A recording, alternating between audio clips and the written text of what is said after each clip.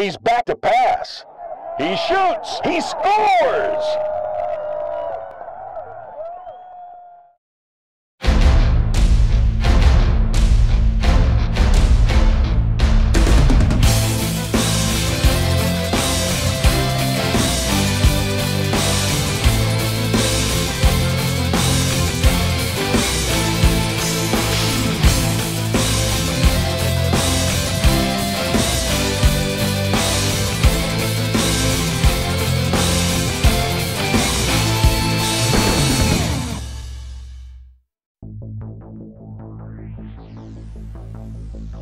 Hockey, I love the speed of the game.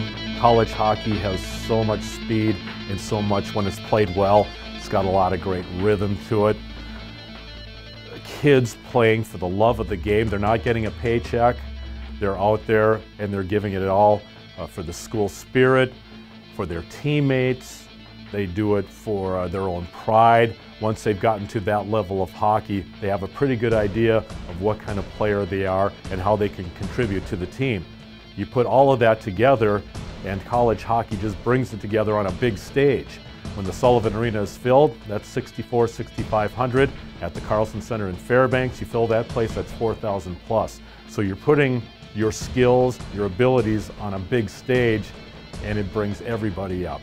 It's just a great spectator sport. It's a great fan experience to be in the arena watching a college hockey game. The Governor's Cup is always an emotional series because of the rivalry between the two schools. Not only just the hockey teams, but the rivalry between the two schools. There's always been that. There's always been that tension between the schools. And of course, when they have a stage to play on, whether it's basketball, hockey, or whatever, things get exciting. Well, the Governor's Cup came along and it was a competition between the two hockey teams with a tangible reward. It had a big Governor's Cup.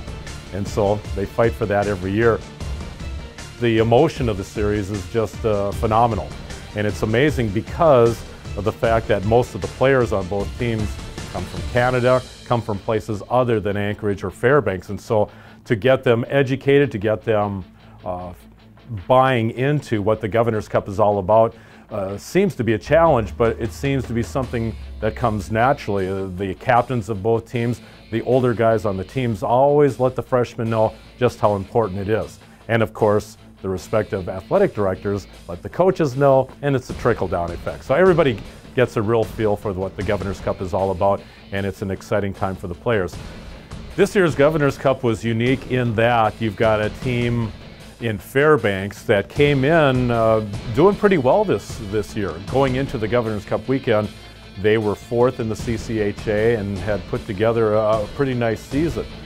The Seawolves, meanwhile, were in 8th place in the WCHA and were fighting to stay out of 9th place and hadn't been playing particularly well going into the weekend. All of that aside, of course, the emotion takes over and it becomes so much more than, like I said, the two-game set. But on paper, it looked like Fairbanks was going to, take things in a cakewalk. Well, as we know, the Friday night game almost became that, a 7-4 victory for the Nanooks in the Friday night game. Saturday night's game in Fairbanks was much closer. It ended up being 3-2, and that game was in doubt all the way to the end.